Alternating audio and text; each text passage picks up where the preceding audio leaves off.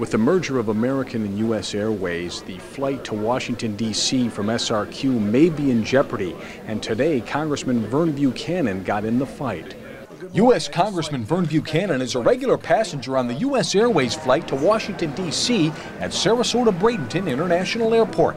But the future of the nonstop service to and from the nation's capital remains uncertain after a merger between American and U.S. Airways. We also know that there's 52 slots that they're going to have to give up, takeoff and landing slots in D.C., so that's a big issue. So Buchanan is lobbying to keep the SRQ flight to Washington Reagan International Airport, one that has among the highest average passenger loads.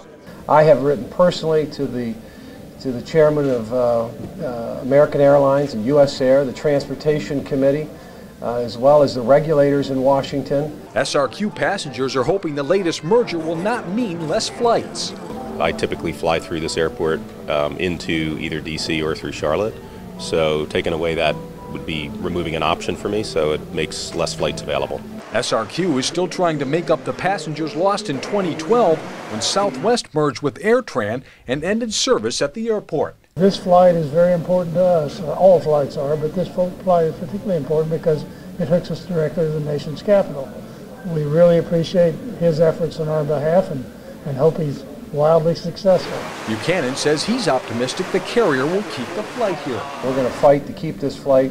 It's critically important to this community.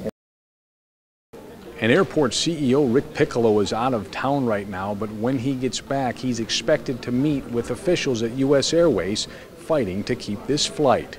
Reporting at SRQ, Grant Boxleitner, SNN Local News.